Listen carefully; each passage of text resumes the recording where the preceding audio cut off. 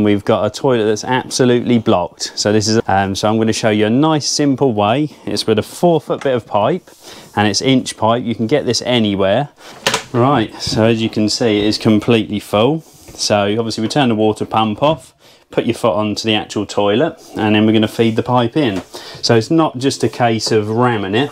We're going to slowly feed it around. You can see the bubbles already coming. You can feed it round, you can feel the U-bend, and just keep a little bit of pressure, and don't forget to keep your finger over the top of the pipe, because obviously it will act like a plunger and you'll get it on your ear. So just feed it round, slowly go round, and we're turning it. So you can see we're right down now into here.